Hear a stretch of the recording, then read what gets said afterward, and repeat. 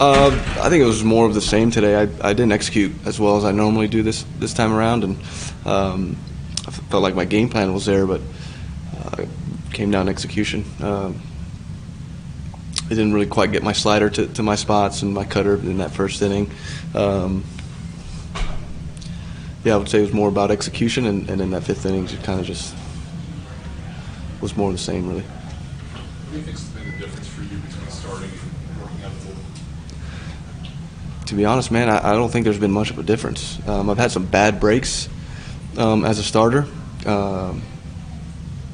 with weak contact and falling into no man's land, getting ground balls. Today was actually probably the most different of all my starts and all of my outings. I didn't execute as well as I normally do. I've done a really good job up until this point of executing those sliders down and away and missing, down and away or off the plate. And today got a lot of the plate, to line up that feast on off speed in the zone. Usually your changeup's kind of your game pitch. How do you feel about when that pitch is out right now? The change feels great. I just didn't get to it. Maybe they got to it before I can get there. I know I usually hunt, where I can throw my changeup. Maybe I don't think it was not that I didn't want to throw my changeup today. I just they got to me before. I threw them the pitch that they can handle the best. Before I can even get to my changeup, really, I don't think I made that adjustment quick enough today. Where the awareness of, hey, this is where my slider's at today. Let's either find a way to expand it or get it to my spot, or go to something else and tack down a bunch of runs. When O'Rives hits the leadoff home run, how does that impact you as a starting pitcher? Not at all, man. I'm actually rather that than him on base. Creates chaos. But again, that was another pitch I didn't execute. The cutter I didn't execute a couple times today, and that was a pitch. Where he's pretty quick in there and he gets to it, and I didn't get it in there, and he made me pay for it. Nick, do you feel like a lot of this season has been bad luck, injuries for this team, or has it just been on the whole, regardless of all that, not great baseball by this team so far? No, I think we're playing great. I think we're sticking to, our process, and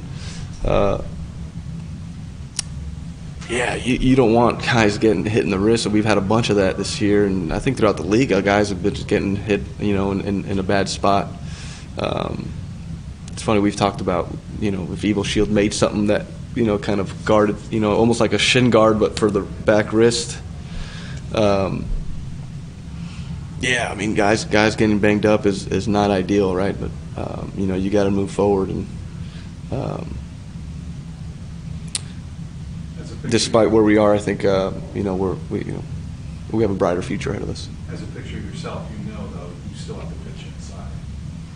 Right. Just because you're hitting guys and our guys getting hit, that's part of the game. I think we've had some bad luck again with that on the offensive side, and on the pitching side, we've had some bad luck, and not just myself, but with good executed pitches and some weak contact that falls in for base hits. I think we just got to keep going. It's something we harp on. We have young guys, can be easy to get away from the game plan, but if we stick to the process and go out and keep competing, it'll you gotta maintain that mentality that it'll turn around.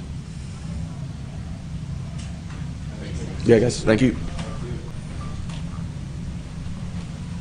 David, Nick said his execution just wasn't there tonight. Is that what you saw as well? Yeah, maybe not the location's important to all pitchers, and I think that's true for Nick, and maybe not his best. Definitely could have gone different. He kept us in the game. The fifth inning got away from us a little bit, but just missing with some pitches, and that was kind of the difference. Some really close pitches that he wasn't getting, and just made it a little tougher on him tonight. The decision to stick with him in the fifth, kind of was there a part of the lineup you wanted to get? Yeah, just kind of where we were and the way he was throwing, and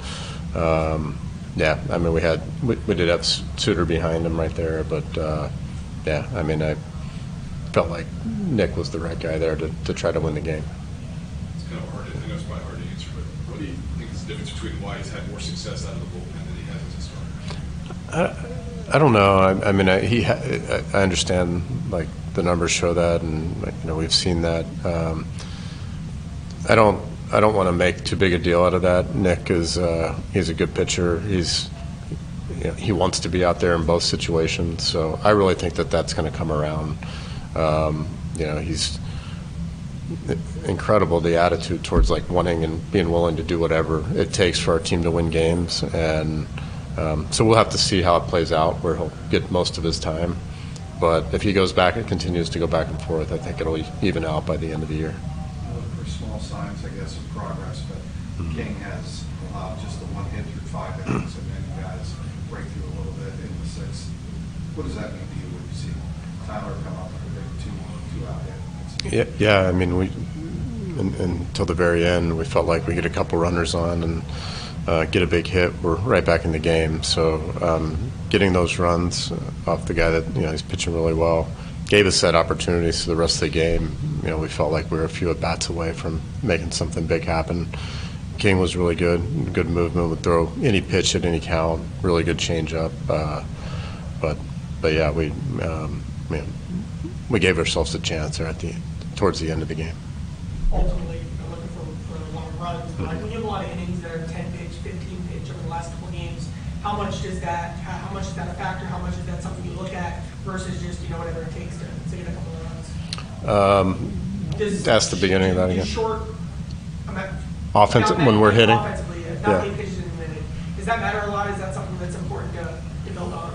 Yeah, I mean, we have a lot of hitters throughout our lineup where their strength is being able to go deep in the count, having good quality at bats.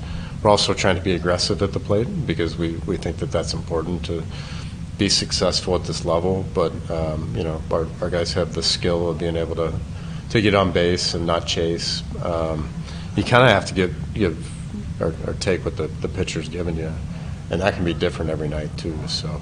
We're preparing for each game differently depending on the pitcher and trying to use our individual strengths to match that up. David, there are a lot of things to overcome in the season. Yeah. A lot of things to overcome in a season. These first couple of months, injuries have just they piled up for you. How difficult is it to overcome the bad luck of all the injuries that you guys have had to deal with so far this season? Yeah, I mean we are where we are. We're past that. We're focused on tonight. And we're focused on coming out tomorrow and moving forward. Hopefully we have a lot of those guys back. Hopefully it's just a couple days for Jake. TJ Friedel's right around the corner. I want to get those guys back because I'm with them every day, and I know how much they want to get back, and they're a big part of this team. There's no question about that.